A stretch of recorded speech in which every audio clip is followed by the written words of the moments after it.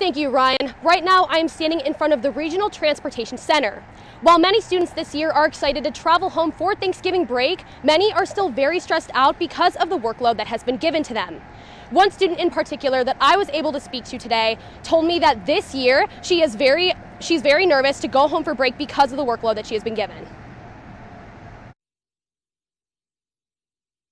I definitely feel overwhelmed and everything is coming down in the last few weeks, especially since midterm to now, this period is very stressful and overwhelming, and we definitely should have had a break before in between.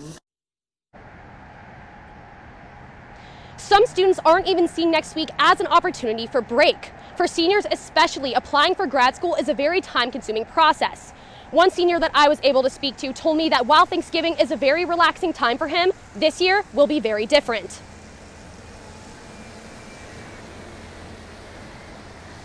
Usually it's a very low-key kind of thing. It's very not doing a lot of work, but this year I'm applying to grad school, and that's a big stressor on me, and so just having to get that done over the break it's not going to be a very quiet break, I'll just say that.